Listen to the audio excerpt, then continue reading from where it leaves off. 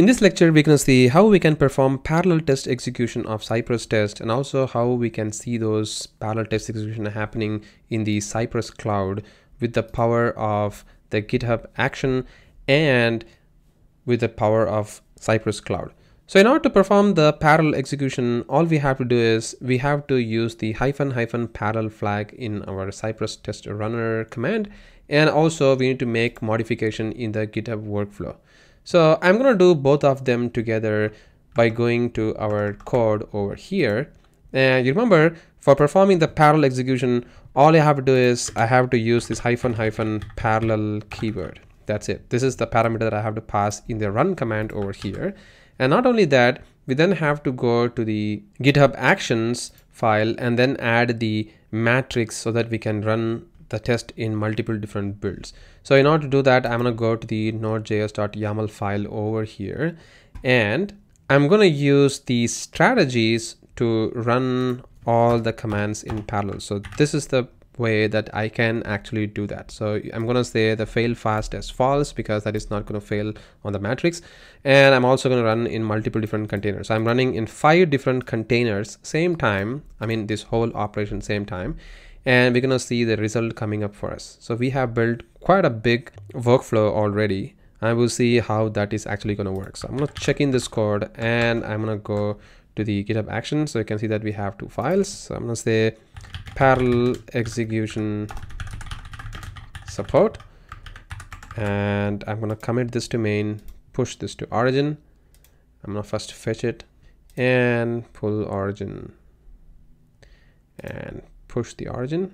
And if we now go back to our browser, and now if I go to GitHub actions, this time you will see that our test execution is going to happen in 5 different builds, as you can see over here, and they're all running in parallel within Cypress. So you can see that even though they are running in 5 different machines, like 5 different containers in the Ubuntu, they are going to be pointing to the same Cypress cloud. And because we have given the -- parallel flag, the Cypress cloud knows that it is all pointing to one single test execution. So the report which is going to be generated over here is going to include all the status over here. So I will show you what I really mean once we get to see the reports of the test execution.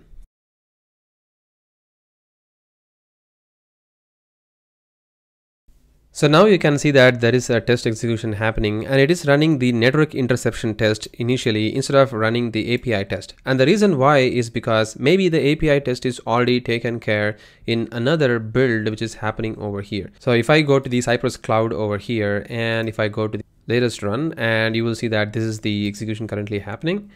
And you will notice that we are actually running the 3rd test over here.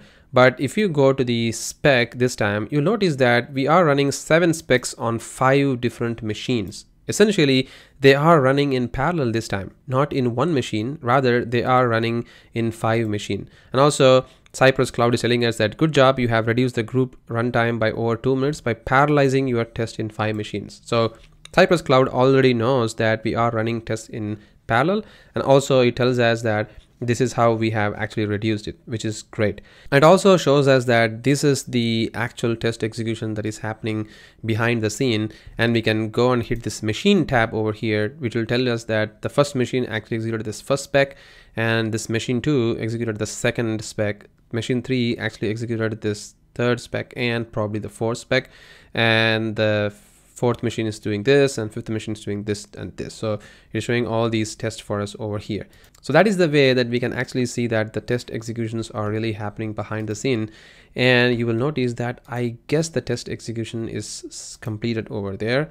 And we also have a nice Cypress report, which is again going to be coming up from the artifacts that we have uploaded. And at the same time, you notice that the execution is completed for us. Even though it is failed, at least the execution is running in parallel. So if I go back to the code once again, and if I go and see the check, you see that the same behavior comes through for this as well over here, but it's showing as for build 1, 2, 3, 4, and 5 because they're running in 5 different containers. And you will notice that the whole execution is now coming through for us over here. So there is not multiple different reports here. It's just one single report, but it is showing us that they are running in parallel. So the parallelization is 100% over here. But you'll also notice that the spec prioritization as well as the auto cancellation are not applied, because they are basically the paid plan that we have to upgrade through so that we can do all sort of things over here. So I'm not going to show that because I don't really have a paid plan, but at least you got the idea of how that we can see all these test executions are happening. And you can also filter the search result based on the machine that you're running, the browser that you're running, the run groups, and the spec files and stuff. So all these things you can do it from here. That's about the actual integration of the Cypress cloud along with GitHub as well as the GitHub Actions workflow.